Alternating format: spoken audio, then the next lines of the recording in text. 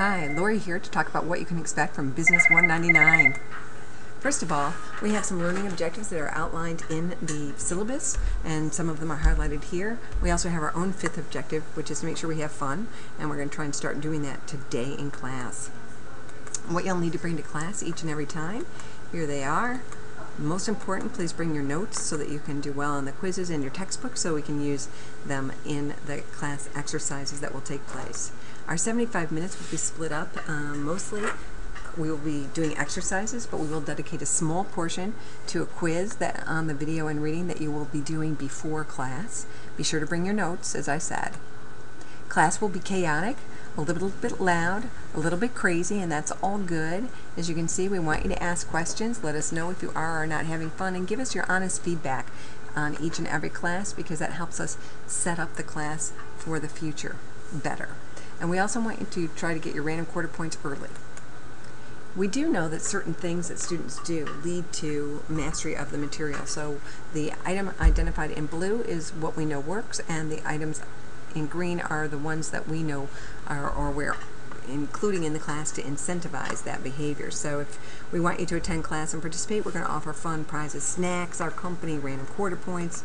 If we want you to read the chapters and view the lectures at the same time that we're covering the material in class, we're going to have to offer daily content quizzes to keep you on track. If we want you to use new knowledge and practice new skills, the best way to do that is give you small and large group exercises and have discussions during class time. If we want you to work with the material to figure out where you understand it, where you don't, we've built in 6 game days, so just for that purpose. And then finally, we know that in order for you to master the material, you really need to study it, and so we have 2 exams to incentivize that. Where does fun fit in? Well, research says students having fun learn more, and we can have fun while also being serious about learning. And finally, with 150 minutes together, why wouldn't we want to?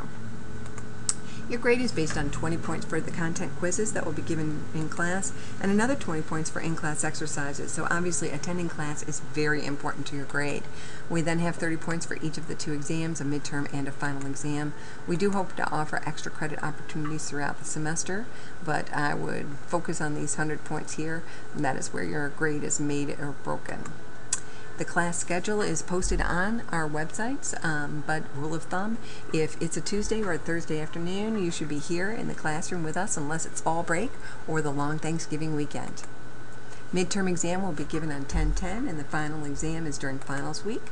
Random quarter points are earned and count towards extra credit. You can get up to 6 random quarter points towards your grade, which can move your grade in 1.5 points, which is very helpful. And you get these things, random quarters for giving out a good answer, a good question, helping other students, helping us, pushing yourself, moving outside your comfort zone.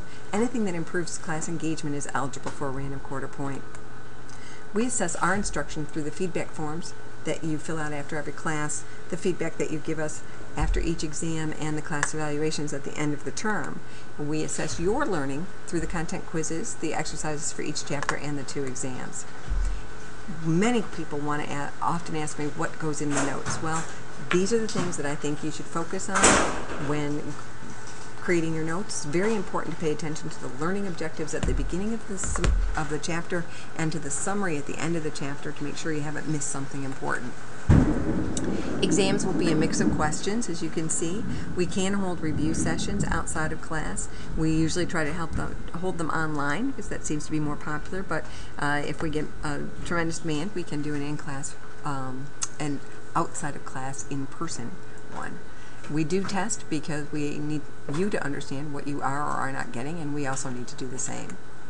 Academic honesty, our policy is if your name is on it, it needs to be your work 100%, and the usual university sanctions apply. Classroom etiquette, here we go. Let's arrive on time, be prepared, be respectful of others. People are going to have differing opinions, and we want to make room for that. Cell phones have a real purpose in this class, but if you could only use them for official use, unless we're on a texting break, that would be great. And finally, not everybody wants to meet in discussion groups, so we have to put the classroom back the way we found it. We have 3 websites that we'll be using. One is Moodle, one is businesscanbeablast.com, and then the third is the Business Can Be a Blast channel on YouTube. Thanks for listening.